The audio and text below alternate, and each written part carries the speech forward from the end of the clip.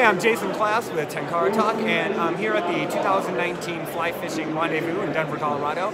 With me is Brent Auger of Dragontail Tenkara. I've asked Brent to pick one piece of gear that they're showing at the show this year and kind of talk about it. So I see that you picked a rod. Can you tell us about it?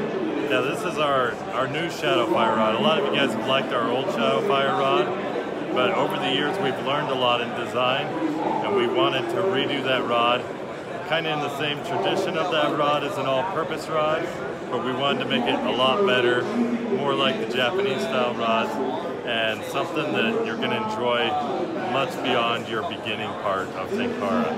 And it's one section less, so it is a little bit longer collapse, but I don't think that's as important to people anymore.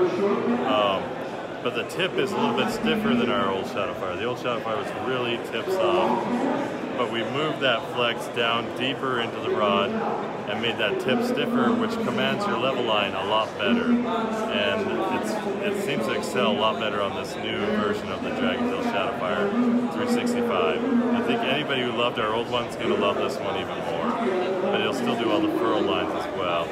And also, a new thing with all our Dragontail Tenkara rods is they come with the universal tip cap, which a lot of you guys like, but it will also come with the regular tip plug, the wooden tip plug that some of you prefer. So you get the choice when you buy the rod which one you want to use, and you don't have to go out and buy an extra part with it.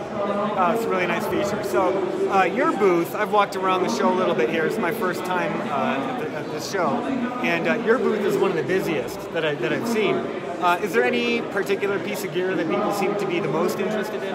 I mean, the Tenkara rods at some shows are a big pull for everyone, just because not everybody offers it.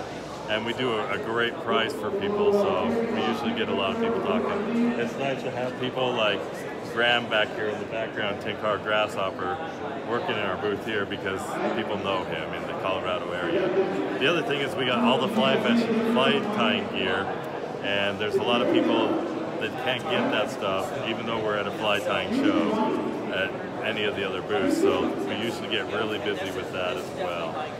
And we have so many accessories for Tenkara that if you already got a rod, we still got something for you that you can check out, like our new line spools. We got the clip-on line winders, we got plenty of furrow lines, and we also got the level line. And so there's just so many things you can buy for your Tenkara rod, so we got something for everybody. Okay. All right. Well, thanks a lot for telling us about the rod, Brent. And this is a great show if you've never been to it. And if you come next year, make sure you stop by the Moonlit Fly Fishing and Dragontail Tenkara booths. Awesome. Thank you.